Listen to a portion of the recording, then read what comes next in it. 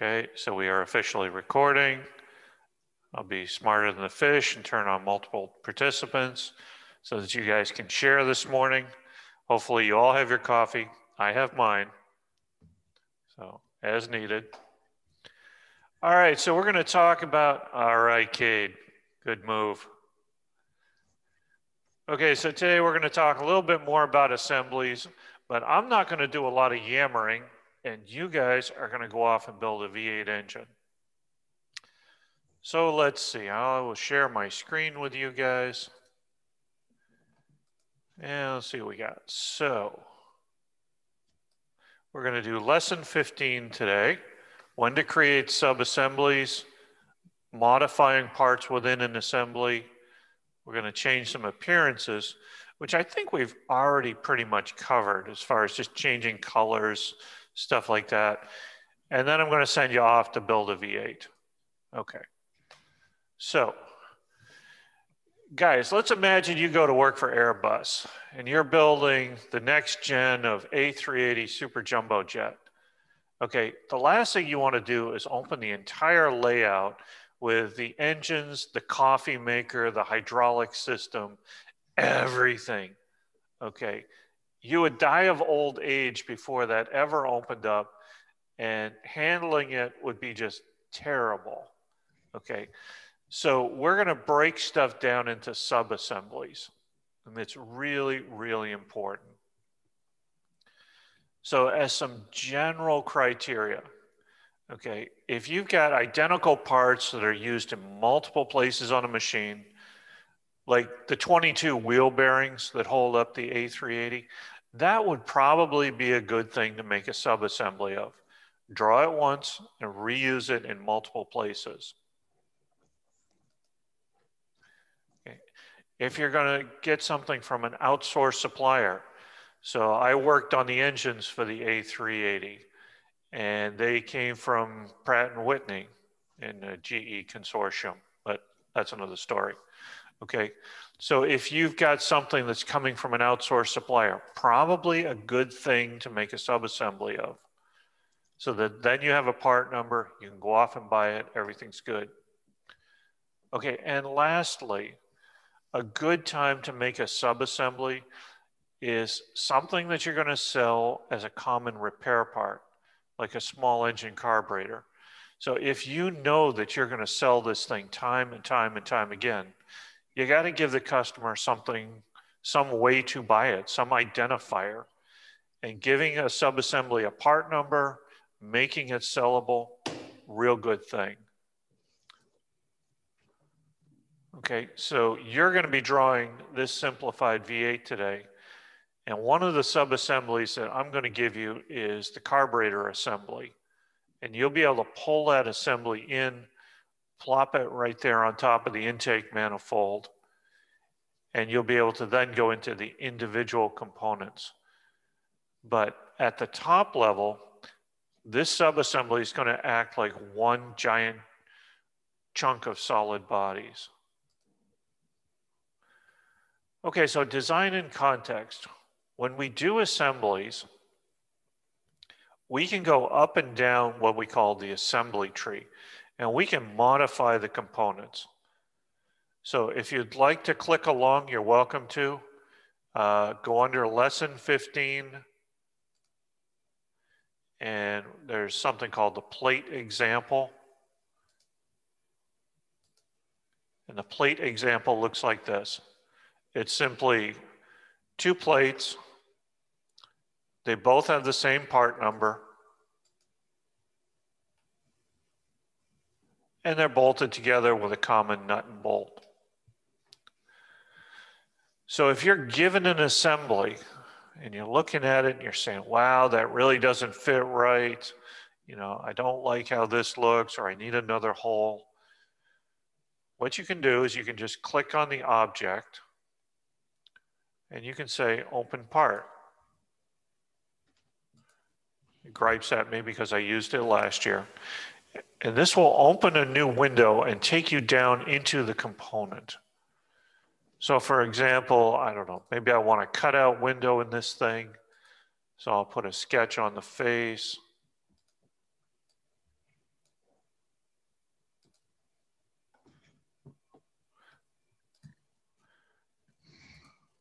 I won't waste your time, but of course you should always fully dimension it.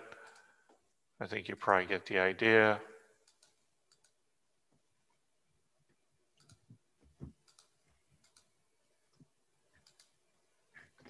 So again, as always, size and locate. There we go, fully defined sketch.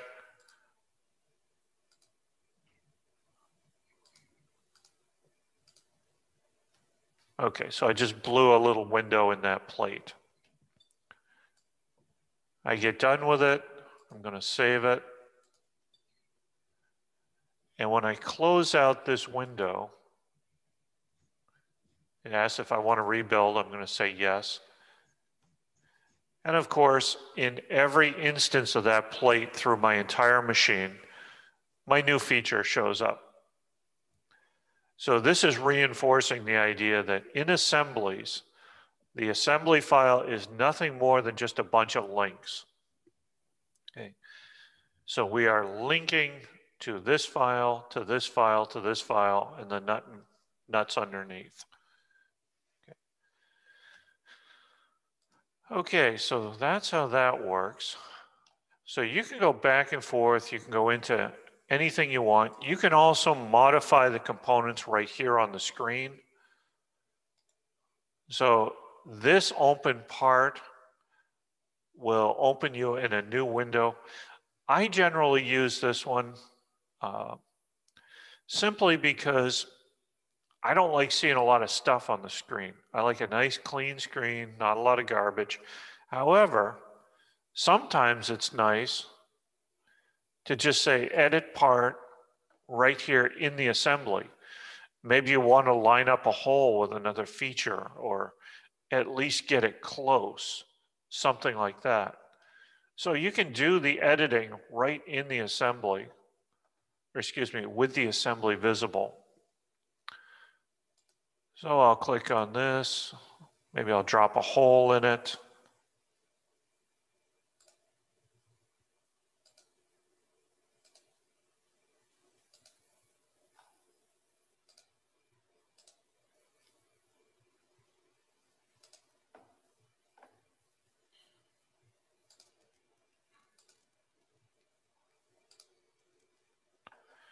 You can see, even before I finished the feature, it dropped the other hole right in the opposite corner. Once I'm done editing, I just unclick Edit Component, and it takes me right back up to the assembly level.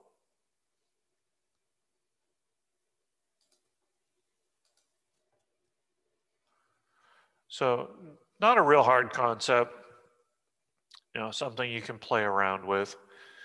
So both ways of doing it are nice. Modifying it in another window, if it's a real busy layout, that can be nice. If you got to see the other stuff around it, then just right click and say edit part, and you can do it right there looking at all the other stuff around it. Okay. I find that today people don't tend to change part colors as much as they used to in the past. Back in the 90s, we were crazy about having these rainbow colored assemblies. So let's try doing it. So, I mean, sometimes it's nice to be able to change colors to highlight something. So I always call this the beach ball, but if you right click and you do this little color wheel and hit appearances, if you hit the drop down, you can specify how you want to apply the color. So you can choose either the plate one, you can apply it at the component level, you can apply the change to the body at the assembly level. You can go through all this, or you can apply it to just a face at the assembly level. So let's do the component level. So let's say I want a nice bright red plate. Because I applied it at the component level, both of these light up in red, which is my color choice. And I'll say OK. No, I think green's a better choice. You like green better? Okay. So let's do that then. Let's let's apply it at just the body level in the assembly.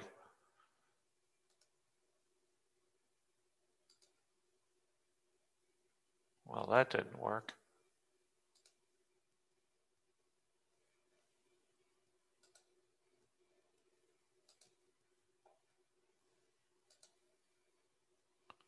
All right, it's acting out on me again.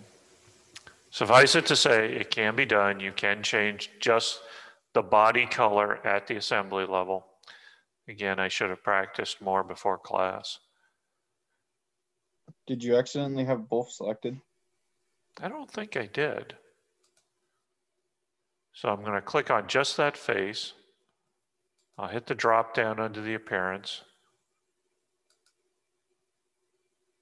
So let's see, we'll get rid of that.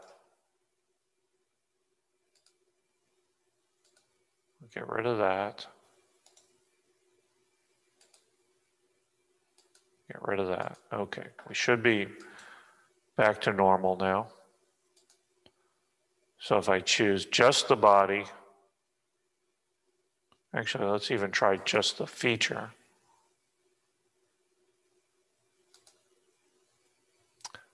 All right. So let's maybe you select the assembly side of it.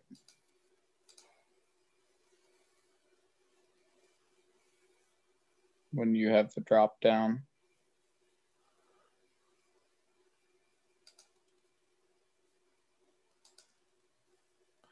apply at the component level.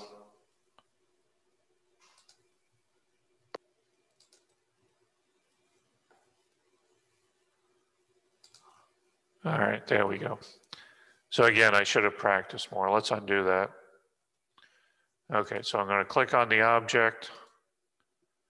I'm going to go to the appearance icon, hit the drop down, choose the body. And I'm going to apply it at the component level. Choose my color and say OK. So now I've got just one instance of the component changing color. Phew, that was hard. Okay, and of course you can do it for all the other good junk in there. So just know that you can modify the components. All of the updates that you put in are reflected throughout your assembly. And let's see what else. So that will be very useful when you go to do your Stirling engines, because you're going to do a lot of bouncing back and forth between the assembly level and the piece part level making changes.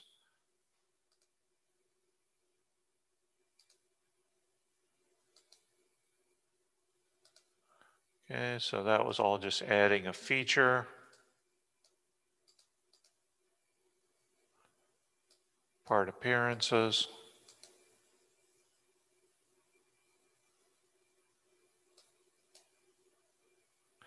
And again, you can also access the display properties right over here through the display manager. So this color that I've applied, if I want to get rid of it, you just right click on it.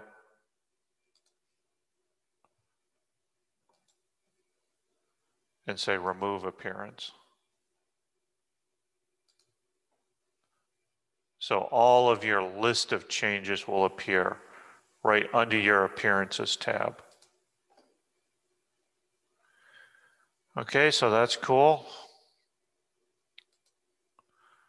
Minor stuff, but I really want you to get the idea that none of the component stuff is imported into the assemblies. It all stays in the assembly documents, and it's all associative.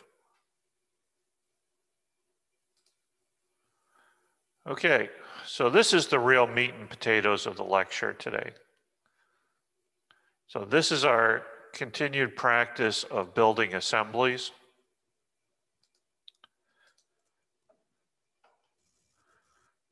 So what you're going to do is you're going to build this simulation of a Chevy 350. If you go over to the Lesson 15 folder, you'll see a folder called V8 Engine. What I'd like you guys to do is download the contents of this folder. And here's all the parts that are in the folder. Your job is going to be to take all these piece parts and put it together so that you have an engine that does exactly what mine does. So I can turn the harmonic balancer on the front and make the pistons go up and down. And you should also, and you can just bring in the carburetor assembly and put the assembly right on top of the intake manifold right here. Is it going to be as hard as putting together a children's bike on the night before Christmas? Sometimes it can be. I've seen some people get it done in 5 minutes and be gone. I've seen some people make bad decisions and it took quite a while. But this is an excellent practice in building assemblies. Okay, so when you do this, my recommendation, as always, bring in the central frame object, which in this case would be the engine block. Bring it in, float it, mate it to the assembly principal planes, and then turn the planes off. Then what I would do is bring in a piston,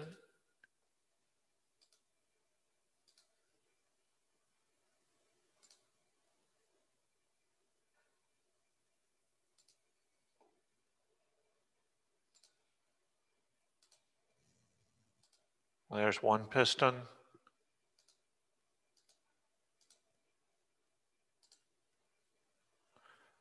You're going to need a wrist pin, and all of this is spelled out in the Lesson 15 slides. Because again, this is not an engines course. So if you've never seen what's inside of an engine, that's okay.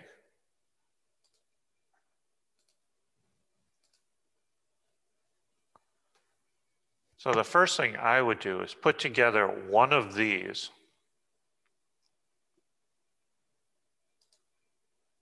So I would make the wrist pin into the bore.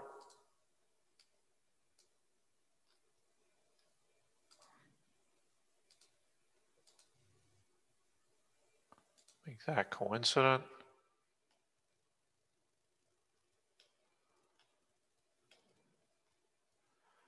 And then if you take this face,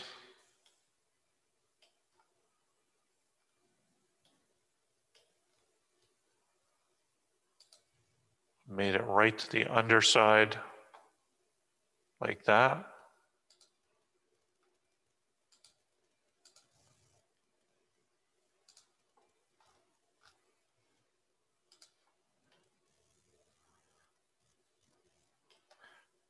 Okay, so now you've got one piston, one wrist pin, and one connecting rod built up.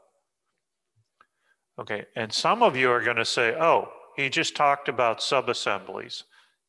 That's probably a good thing to make a subassembly of because it repeats. Okay, that would be a trick question. Okay, you do not want to make a subassembly of this. Wouldn't you just make a linear component pattern? Nope. Oh. Okay, and then another excellent thought. But the problem is, if I make this into a subassembly and then pattern it, what'll happen is every single one will have the same geometry. And as you look down the engine, these all have different bend angles. So that doesn't work. The thing about doing CAD and making subassemblies or making parts is that every time you change the form, fit, or function of an object, it should really have a new part number.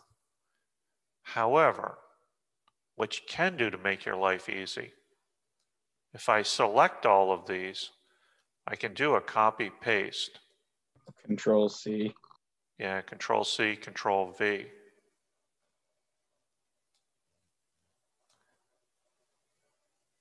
And what's nice is that it also copies the mates. So it's not a subassembly, but it saves you a bunch of work mating stuff together. And then you can just go slide it into the block. So for example, the skirt of the piston right here, you're going to want that concentric with the hole in the bore. This connecting rod face right here, well, that is going to go right over the crankshaft. Let me hide this.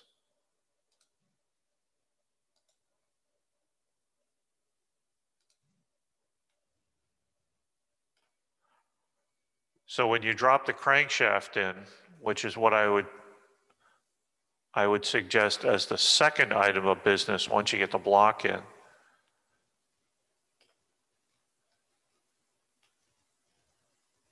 Okay, this is not a perfect model, guys. I drew it kind of quickly. But if you do something like make this face right in here, the back edge, if you make that coincident with the back of the block, that's totally fine. Okay, and then you're going to have two connecting rods going to each journal. That's a cylindrical face on the crankshaft. So one connecting rod goes to this side, one connecting rod goes to the opposite side.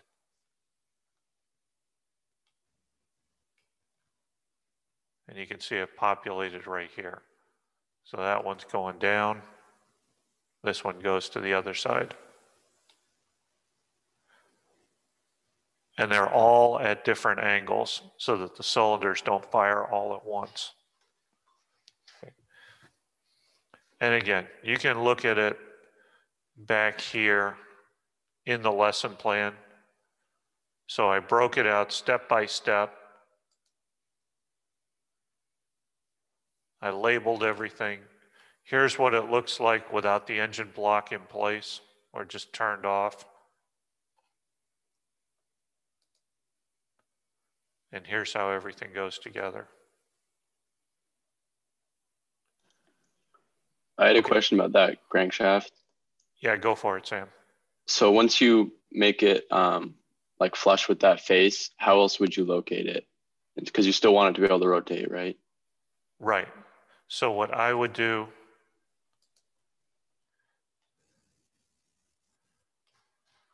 let's blank it out. So you've got this little mouse bite right in here that the crankshaft is concentric with. So if you make that face coincident on the back and you make it concentric in that journal right here, that's all you need. Then you'll be able to let the crankshaft rotate and watch the pistons go up and down. Okay, and the pistons will move just by nature of being coincident with the crankshaft. Like we don't have to do anything else. Nope. Okay. Now, what you're going to find out is the bore holes for the pistons are actually offset a little bit. So your piston will be concentric in its sliding bore. And then you're going to have the side of the connecting rod sets the axial travel. And then these come up to the journal on the crankshaft.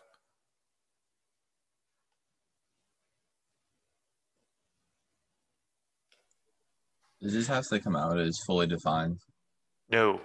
So if you were to fully define it, you wouldn't be able to spin the crankshaft. Okay, that's what I thought.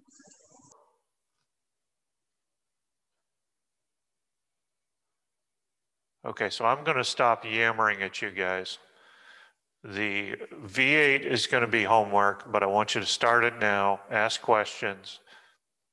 Because again, not an engines class. If you have any kind of question on where does this go, how does this work, let's get it asked and answered. So I did have a question because I think I might have did last week's assemblies kind of wrong. Okay.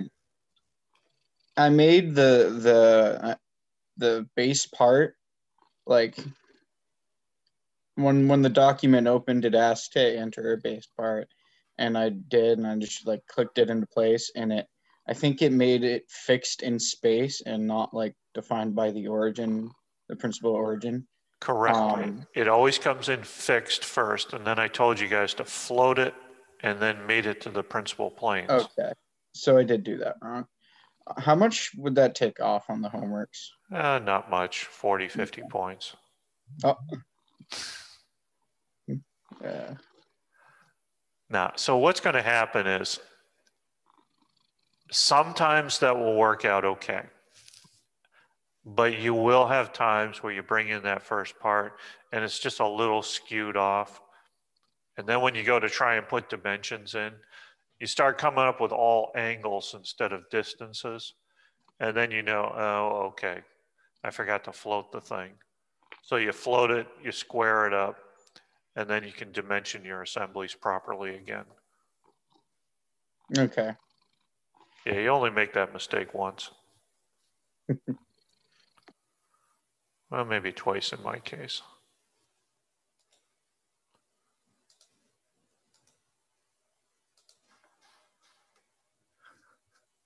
And I should probably, I probably should have shown you guys.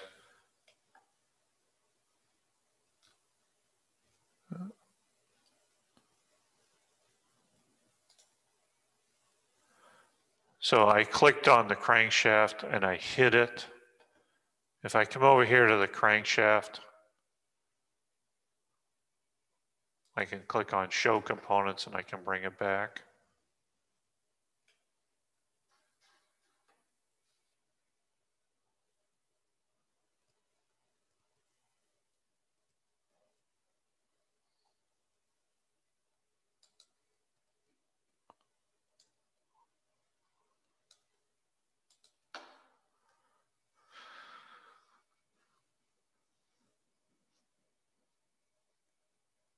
Are you guys all good with the exam? Does anybody need me to go over, explain anything? I think I kind of beat that to death already. Can you go over part 3 just while you're here? Part 3. So let's see. That one.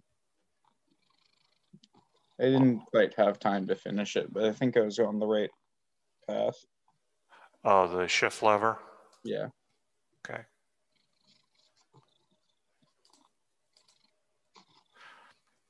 Yeah, the shift lever was, I was hoping not too hard, but it did have a bunch of steps in it.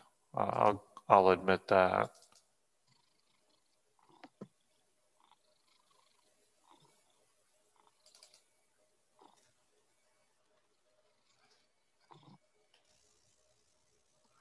Okay, so here's my version of the shift lever.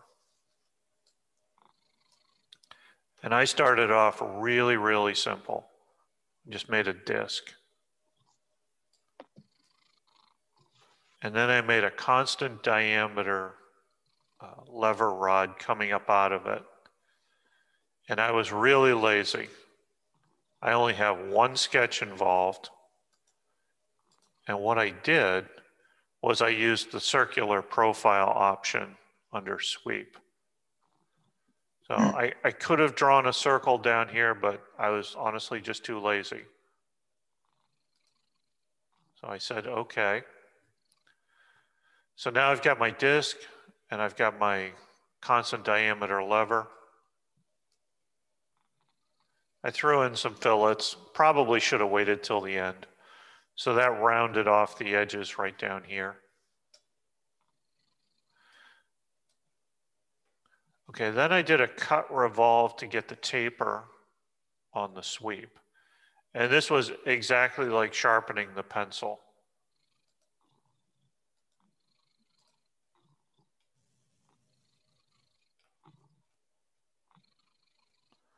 So I did a closed region up here so that I'd have some kind of a cutting volume. And then I needed something to revolve about. So I put in a construction line right here, and I went from the center of the end straight out, and I made it perpendicular.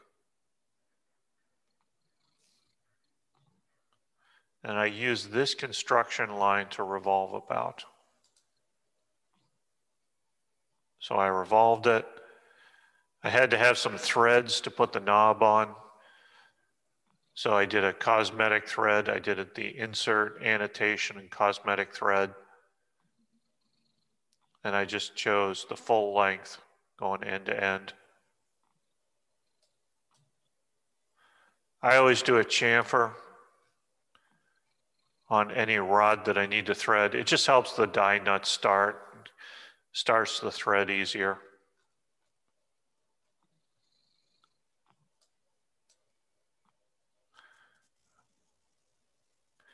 Okay, this little dog leg at the bottom, I debated about putting this one in. This was a lot like the handle on the coffee cup. It was drawn on this plane.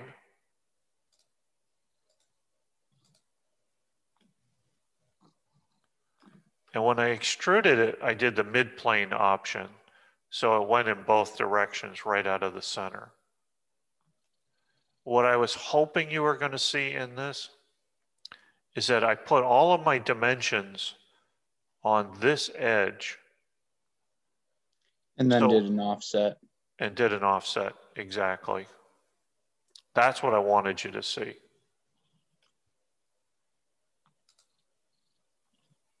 So then it was just an extrude. And lastly, I popped the 1/2-inch hole in the center for the pivot pin. And that's just like the shifting handle there for switching gears, isn't it? Yeah, kind of. So this goes to something called the transfer case. This controls whether you're in 4-wheel drive or 2-wheel drive. Oh. So it just slides a bunch of gears around. You have to be stopped to use this lever. But it's the lever you actually can use in the car though to switch between. Absolutely. Gear cases. Yeah, okay. I showed you a picture of the real one installed.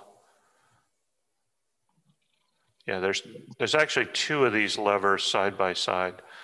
So one controls 2-wheel drive, 4-wheel drive. One controls high range, low range. Yeah, I have a Jeep Wrangler, like over on my lawn there that we're releasing, and I think there's only one lever on the Wrangler that does that, and there's just 4 options. But it's there. I would have learned how to drive it, but I don't know how to do standard. It's a perfect vehicle to learn standard on. Oh, yeah. I almost drove into a lake trying to learn standard, though, so. You know, that's what the ignition switch is for.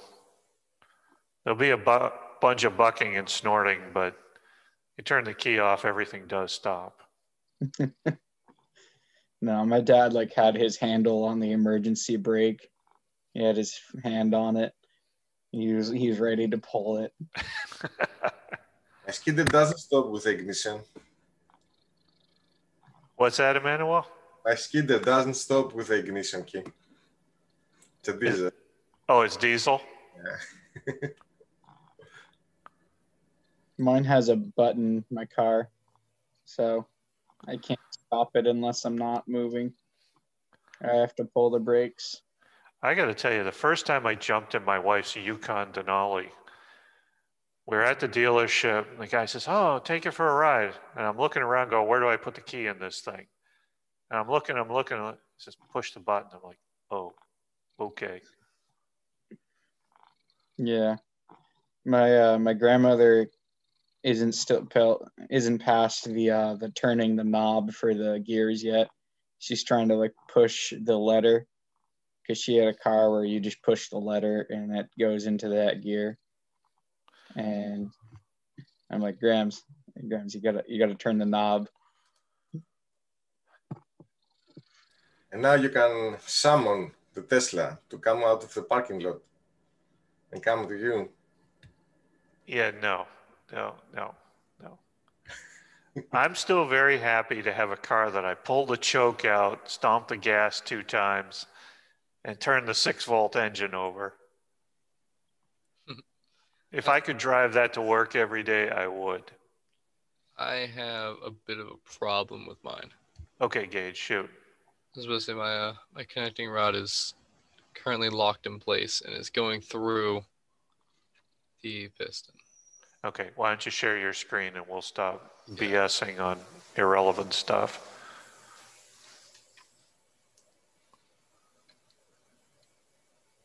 It's locked in place.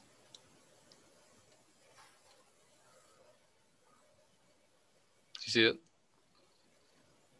Well, it's coming up through the wrong side of the piston, but that shouldn't matter. This shouldn't matter. Nope. Especially because like I can't rotate it around the axis either. Doesn't matter. So try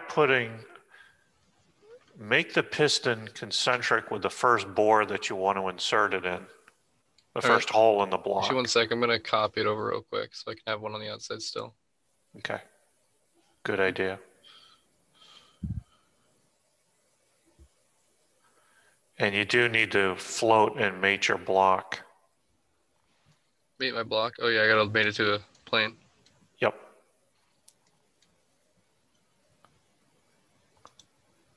Shoot.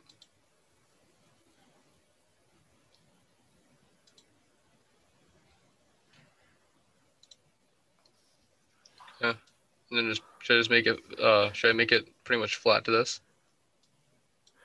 No, you're it's backwards, isn't it?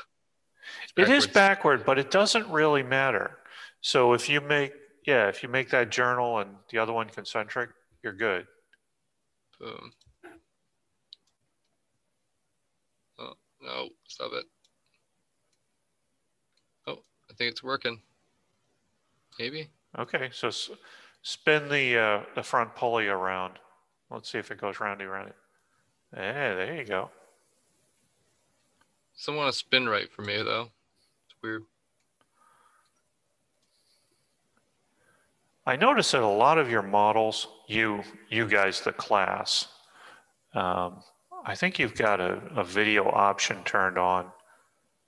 So like my models spin very easily, and I think you guys have something like it's turned on spin in the plane of the floor or something like that.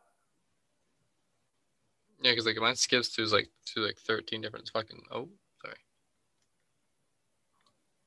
Spins to like 13 different things. You could literally like skips frames almost to go to like the next point of where it spins. It could just be our computers are slow. Yeah, that is a true statement. I could probably pull up a FPS counter.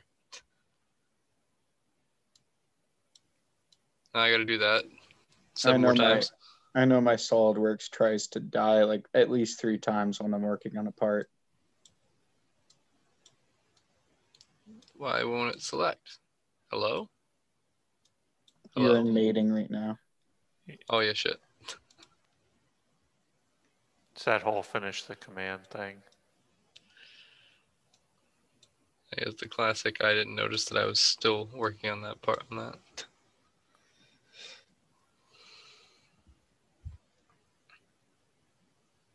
Where did that one go?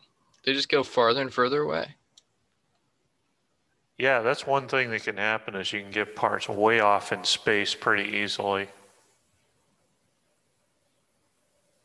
Like no joke, they just keep getting further away.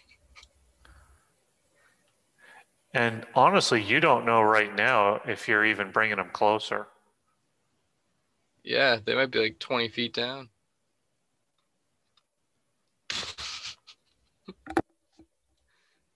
Or I think that's only 6. I think they are 20 feet down from the shadows. Does look that way. One more. Where's this one going to spawn down here? There it is.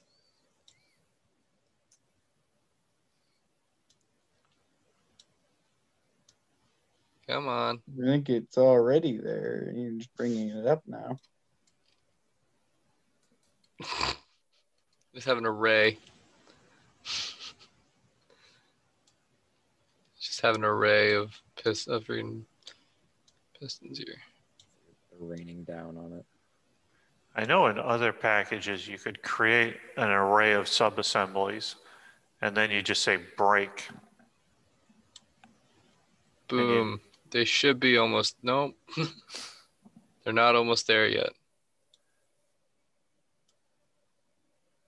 I'm having a fun time with Subas. So it's You a good could time. group them together so that they're all in like the same general spot, and then select all of them and move them to the engine.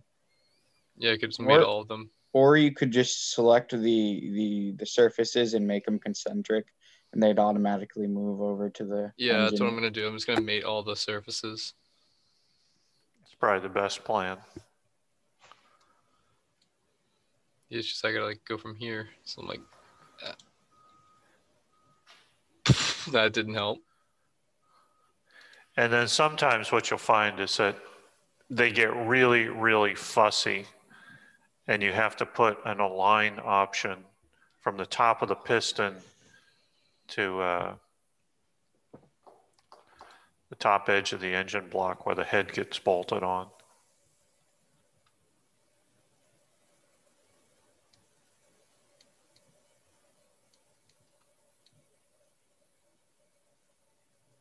Wait a minute. Oh.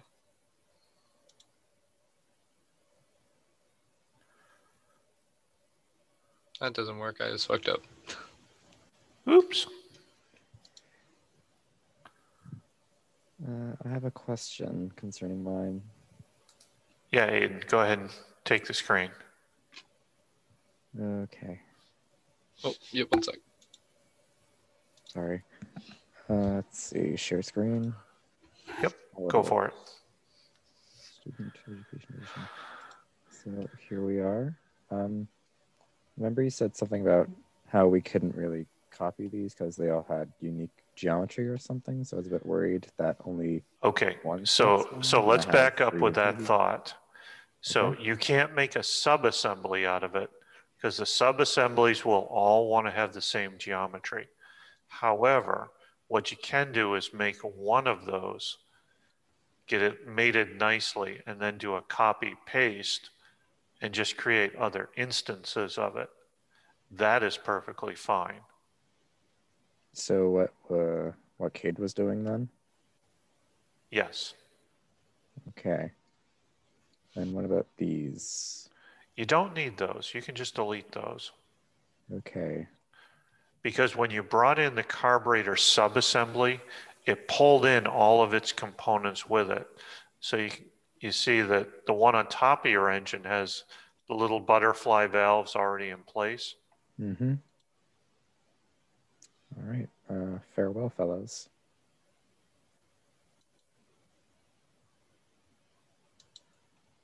All right. That's all I need to know. So I'll give up the screen to someone else now.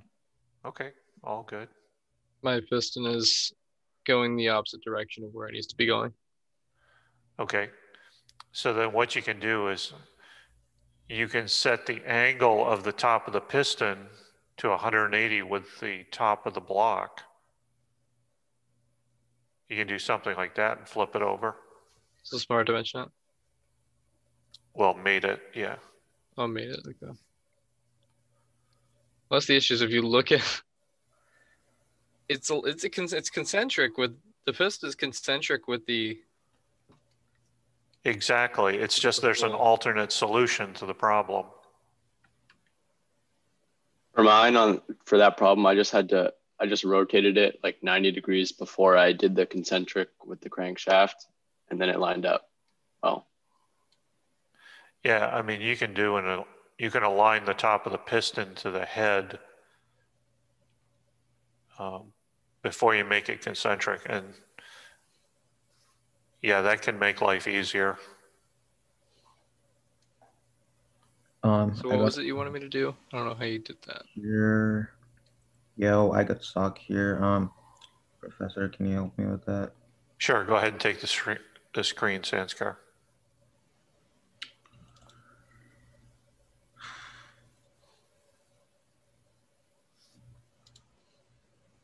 Okay, looking good. You got a bunch of pistons in.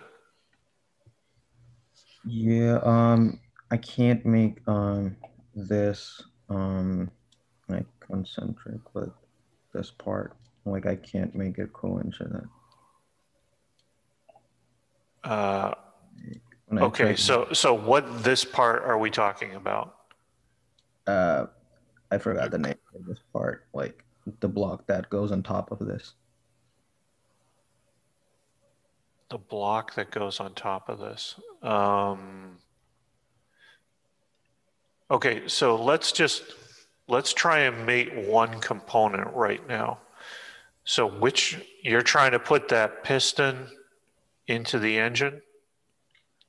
No, I'm trying to put this block on top of that part of this block. Okay, too many pronouns in that. So click on a component that you want to work on. Let's start with that. Oops. Share. I think he's trying to put the intake manifold on top of the block. Okay, so share your screen first off. Oh. Somehow I'm just not seeing it. Oh, there we go. Okay.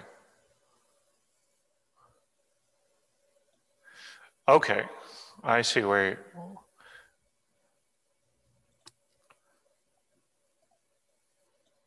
So I was trying to make these parts coincident, but it's Okay. like not doing it at all. Okay, so if you take on the intake manifold, you've got that angled face underneath. So click on one of those angled faces on the intake manifold. Here? That's not the intake manifold, that's the engine block. So the other piece, there we go, right there. Okay, so now you've got the angle face and the block, and it's suggesting a coincident, which is fine. That would be a good mate. Okay, good. Okay, so now grab that intake manifold and try and drag it around and see how it moves. Yeah. Okay, so the first problem you got is your engine block is not fixed in space. So you floated it properly, but you need to mate that block to the assembly's principal planes and get it all nice and fixed in space. Okay.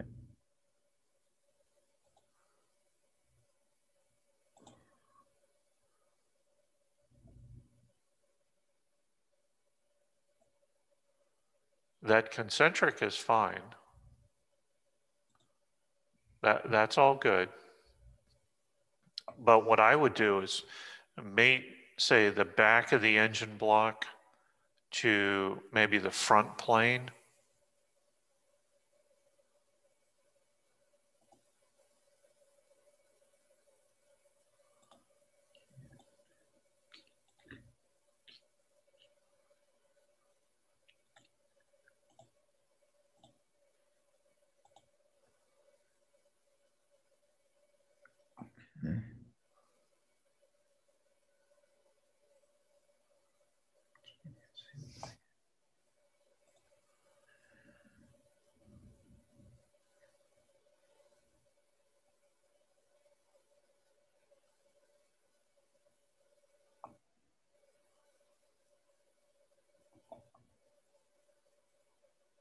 So pick the back of the engine block.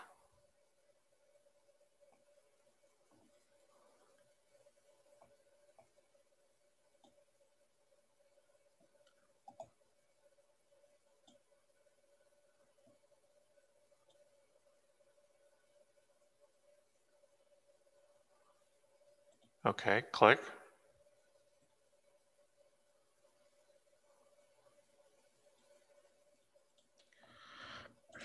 Okay, so you've got the front plane. Now click the end. You were right there. So you want to click on the front plane and mate it to the end of the engine block.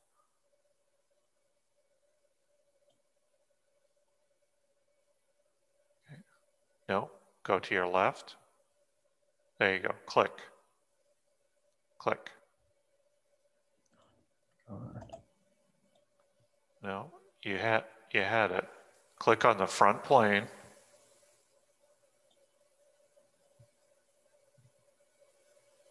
Oh, God. Zanskar, how many gigs of RAM do you have in your machine? It seems like it's really laggy. I'd say 8. So this is killing mine. I have 16 soldered. Yeah, 8 is barely enough to make SolidWorks run. I would consider getting another 8 gigs and putting it in your machine. Okay. Are we turning in this V8 as homework? Yes. So this is the one where it's important to zip up the assembly files and all the components, because So all the graders are going to do is spin the crankshaft around, and as long as the pistons are going up and down, they're going to say, "Oh, great, 100 done." Okay, so when we're turning in, or when we're saving it rather, you hit include all reference components, right? No. Let me show you. Okay.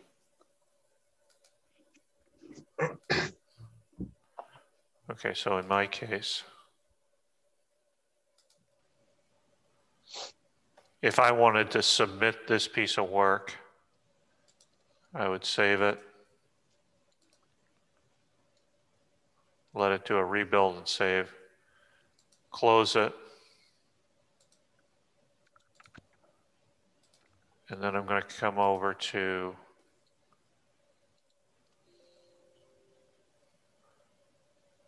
I got to click V8 engine assembly. I'm going to hold down the control key, so then the wrist pin, the butterfly, all the stuff.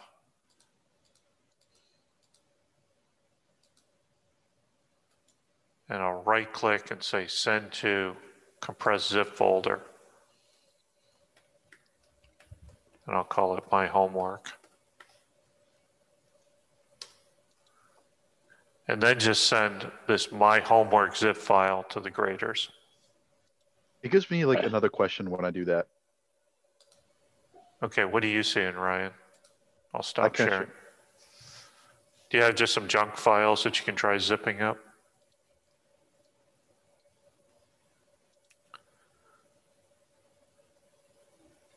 What the heck is that?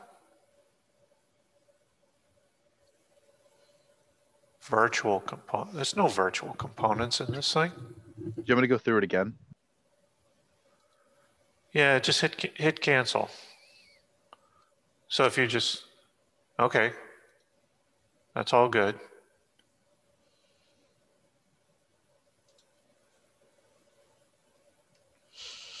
I have no idea what that's trying to tell me. So I assembled it, but the pistons are backwards. And I still don't understand what you're saying. Okay, I'll show you in a second, Gage. Save internally.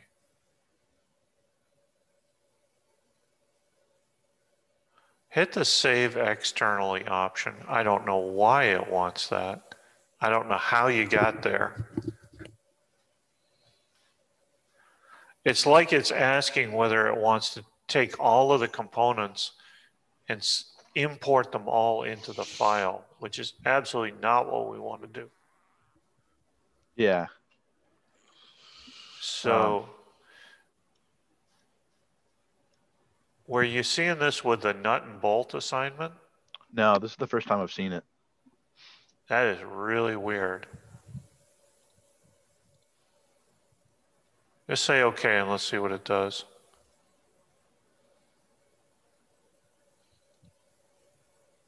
All right, I'll close out of this and open it. Okay. All right, so Gage, let's Let me show you what I'm talking about. I am quite confused as well. I think I know why I'm lagging hard. All right, so Looking at my task manager and my Quadro isn't even kicking in to use on SolidWorks. It's just not. Is it possible to click the include reference components from the save when you're saving the assembly? Because it does the same thing. It just includes a bunch of solid part files with it. I don't even know how you'd even have an option for that. I can show you real quick if you. Okay, let me just show Gage this problem. So now I can spin it perfectly. I can spin my thing perfectly and I don't lag. And when I do that, it makes my Quadro work, but that's weird. Okay. Okay, so what I'm going to do is I'm going to blow away one set of pistons.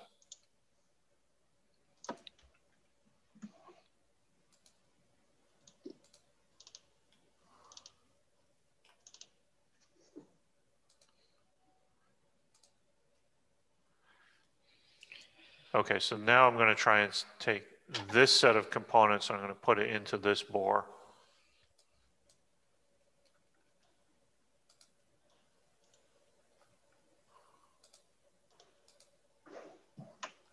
That was weird. Professor Martin was asking me if we were seeing weird stuff. Okay, so what I think I'll do is I'll do a mate and I'll choose the top of the piston and the top of the head. And I'll choose an angle of, well, actually, let me just choose parallel. Because this can be concentric and go up and down while still having the top of the piston be parallel. All right, where'd it go? So should I set my piston to be parallel? If you're running into problems, yeah, that will help. Well, the issue is that my pistons are currently going in the downward direction. Right. It looks like my engine has legs. Exactly. So the normal of the face is going the wrong way. Whereas if you take this, well, the other thing you can do is you can use an angle. You get rid of that mate that I just put in.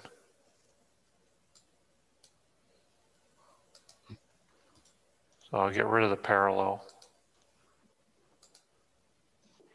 So you can use an angle of 0 or 180. We'll go from this face to this face. And I'll set an angle of 0.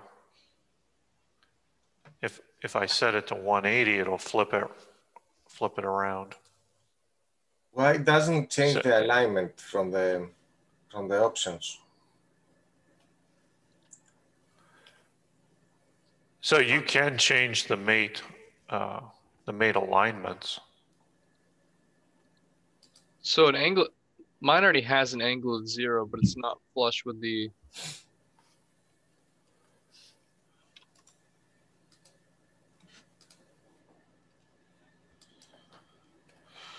So I'm going to make that 0 to flip it around. Then I'll make the piston skirt to the bore.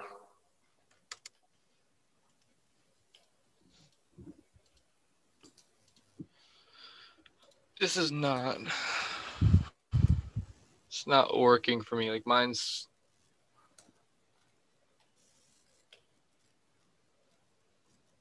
All right, I'll give you the screen in just a second.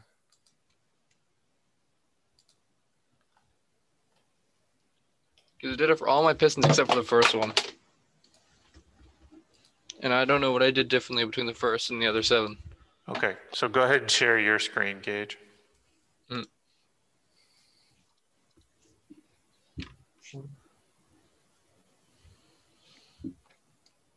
As you can see, my engine walks. Oh yeah, we call like a that millipede. We call that the crab. Yeah. I have one cylinder that's actually where it's supposed to be. Okay, so here's what I want you to do. Pick one of the problem cylinders and then click on the top face of the piston. No, you got the Oh, I had diameter. that backwards. So you say click one of the top faces of the cylinder? No, top face of the piston. All right. Okay. And then now choose where the head's going to bolt on. So move to the right or left a little bit more. Click right here? Nope. Move some more. There you go. Click. Oh, Okay, I gotta so- mate. I just set it to mate. My bad.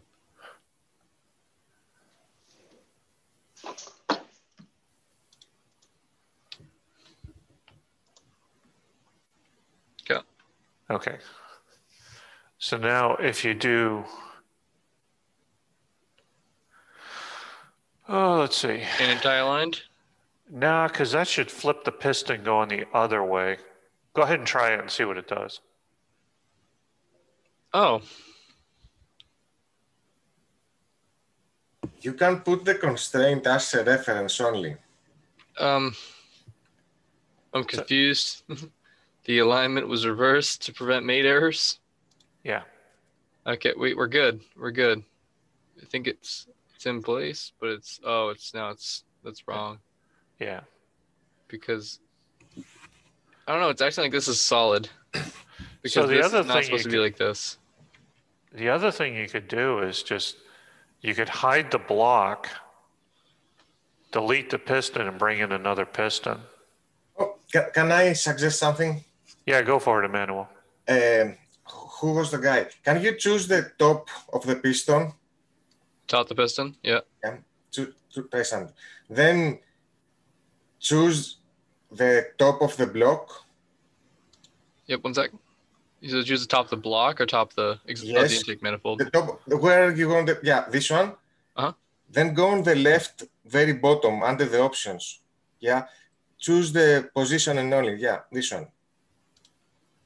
And press OK. Did it fix it? No. No.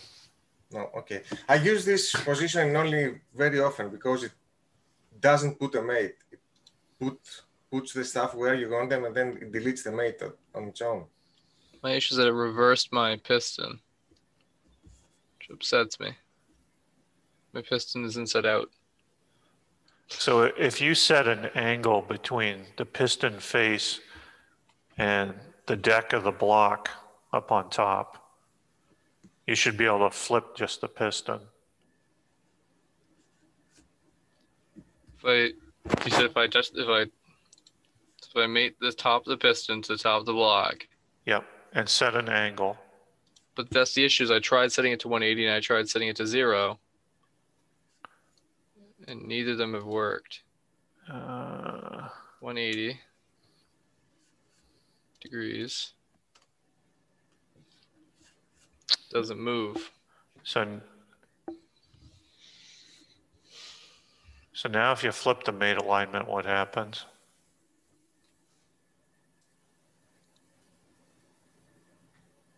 Yeah, click. I did click. It's Not doing anything. didn't do anything.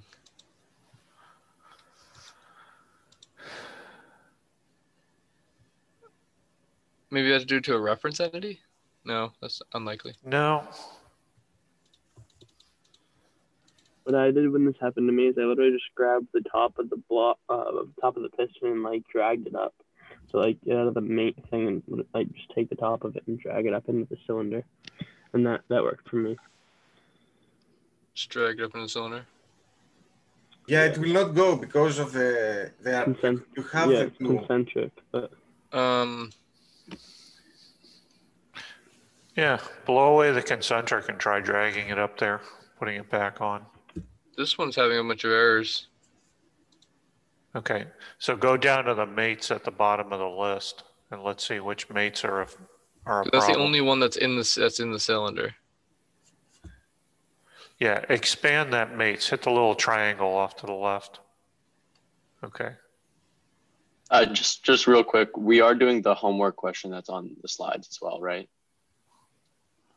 A homework question on the slides. Excellent. Oh.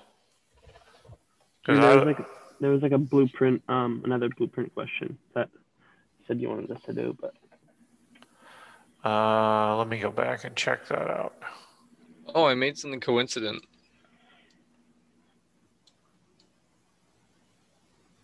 You can see which mates you have if you right click on the piston and choose the go on the top where the right, this one. It shows you which constraints you have on this piston.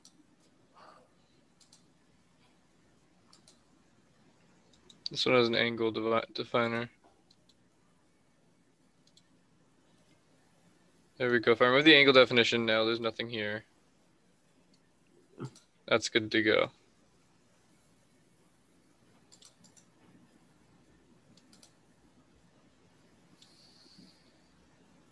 Did you see that homework question at the end of the lesson 15? I'm opening it right now. Yeah, go ahead and make a piece part print of that. Okay.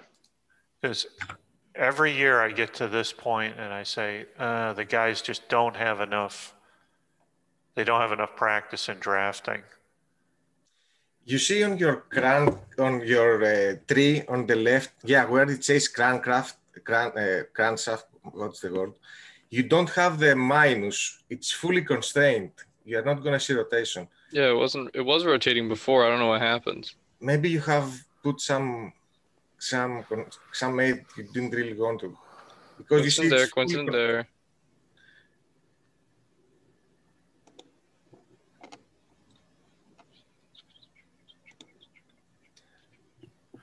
All right, guys, so you may have to leave for another class. We're at 9:07. I got a quick question. If you can take it. So like the top of my pistons, some of them are like coming above like the head, and some of them are like still below. So like, is that okay? As long as they like. That's totally fine. That's just my drawing error. Yeah. Oh, okay. Okay. Yeah, that's right. You did everything fine. I messed up. One of the pistons is locking it up because it's not the actual crankshaft itself. It's locked.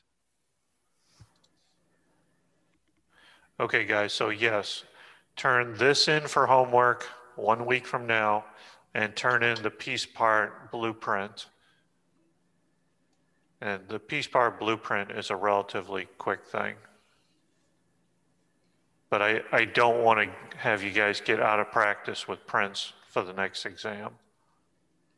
Do we need to make a sheet of this at all, or do we just turn it in as an assembly? No. So all I want you to do for the engine is zip it up, send a zip file with the assembly and the components in it. The graders are just going to open it up, and they're going to try and spin the crankshaft around.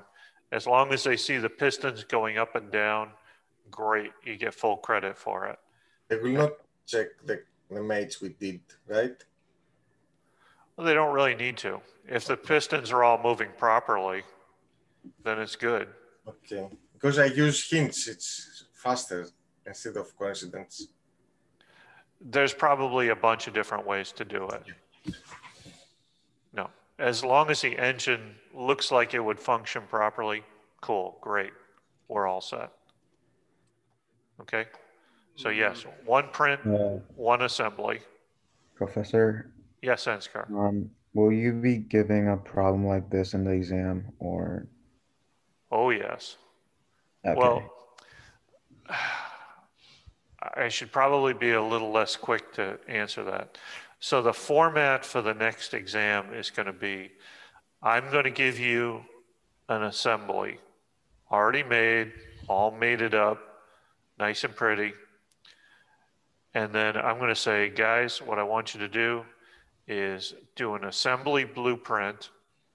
And then I'm going to tell you to take 2 of the components and do a proper single piece part blueprint for 2 components.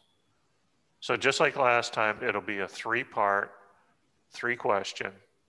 So 1 assembly drawing, 2 piece part drawings.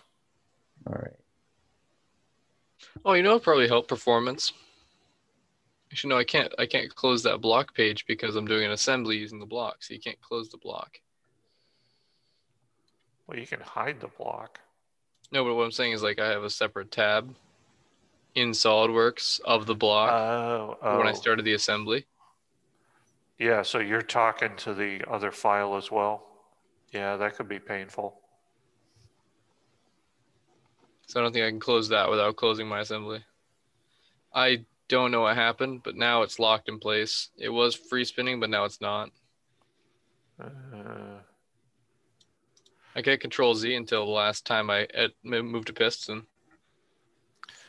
I mean, honestly, I think it'd be better time-wise to just blow away those